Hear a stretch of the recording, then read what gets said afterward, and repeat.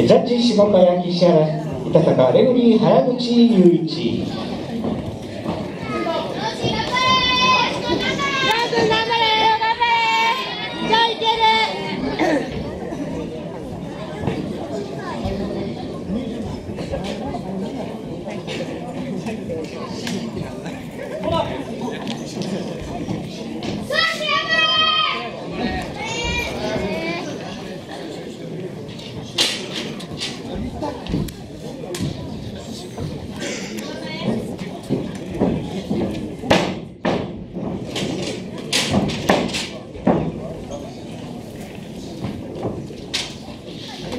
ラウンドは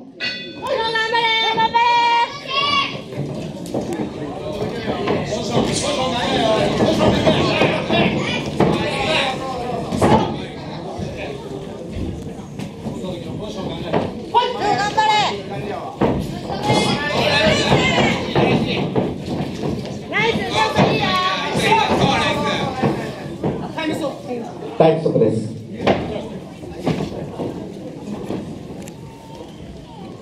青森山下選手、ノーゴールにしばらく時間をかけています。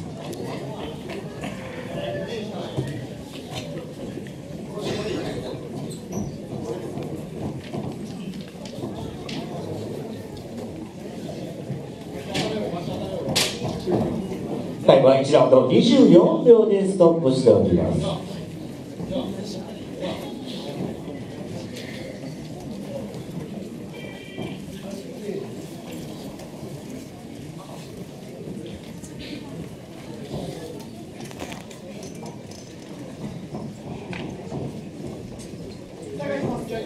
再開します。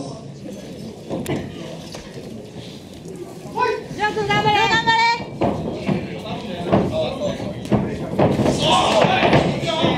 ジョー君めっちゃいい。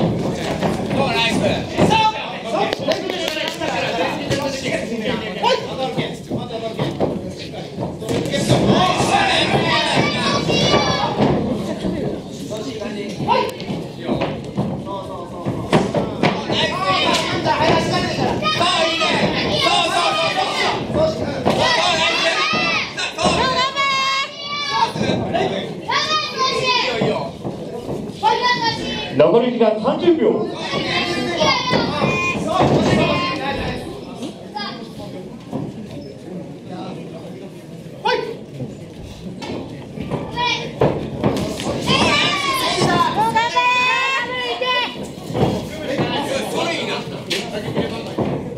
残り時間10秒。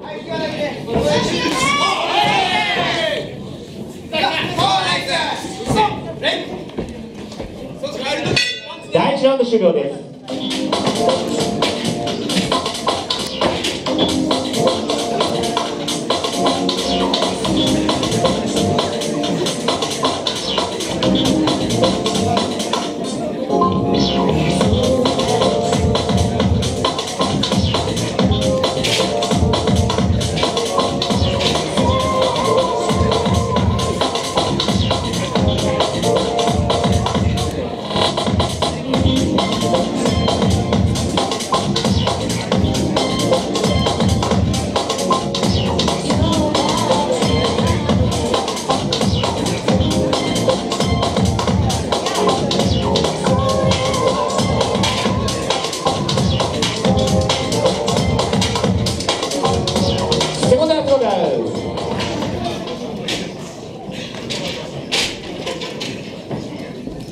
ラウンド2。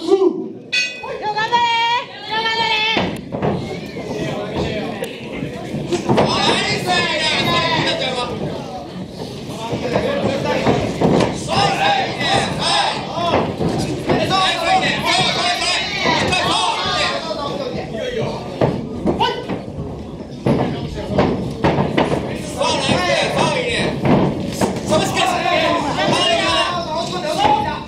かなりしっかり集中したぞ。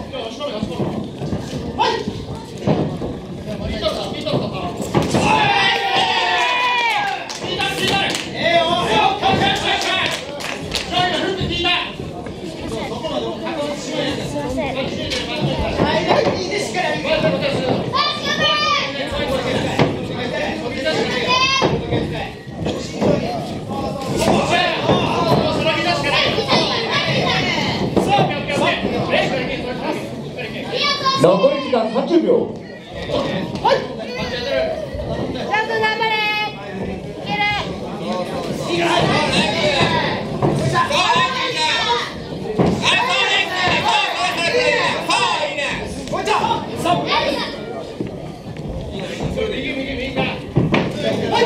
残り時間10秒。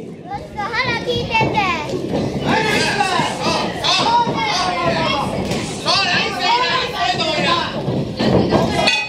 第2ラウンド終了です。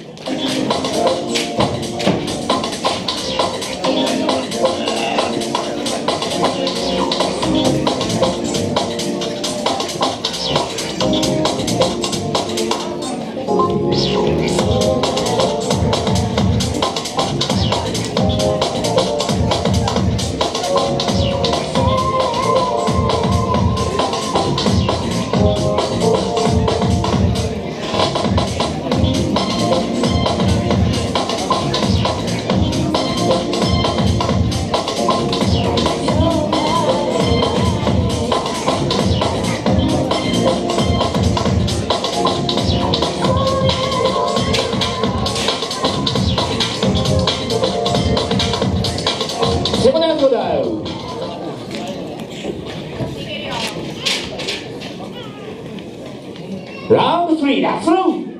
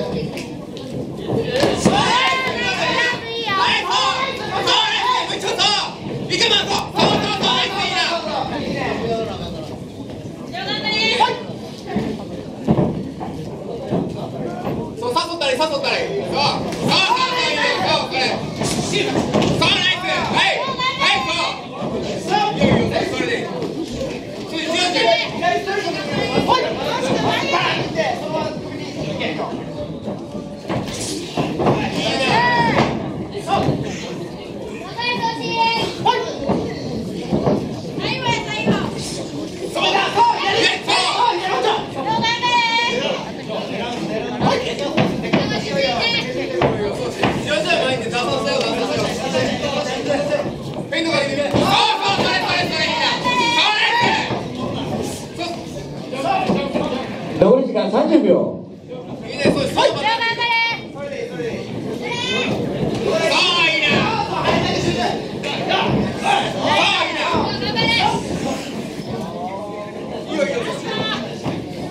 残り時間10秒。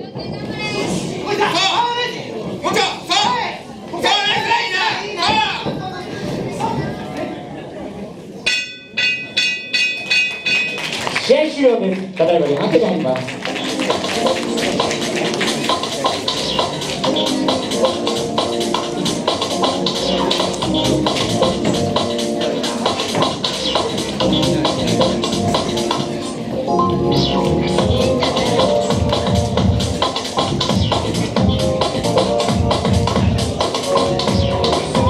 判定結果を出します。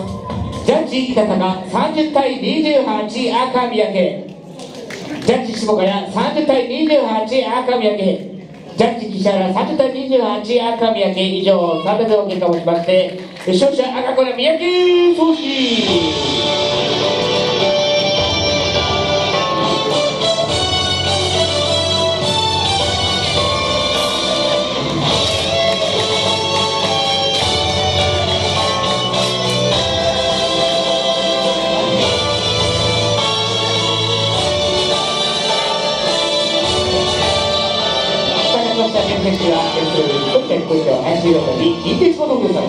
認定証、デターミネーション、三宅総司殿、期間はこの度、平野区民ホールにおいて、山下城主との王座決定戦を行い勝利を得たので、ここに第13代ジュニア日本統一40キロ級王者たることを認定いたします。令和6年12月1日、ネクステルブ実行委員会実行委員長、林弘人、おめでとう。続きまして、また一人チャンピオンベルトが贈呈されます。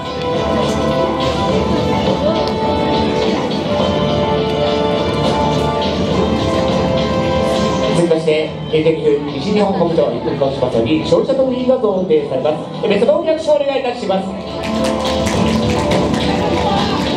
スタート打ち上げ結果、勝ちました宮城選手はデクセル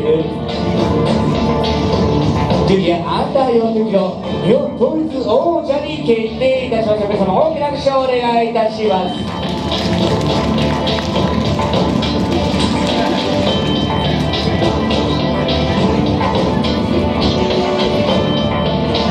さあ見事勝利をされました宮城総選手に今一度大拍手をお願いいたします。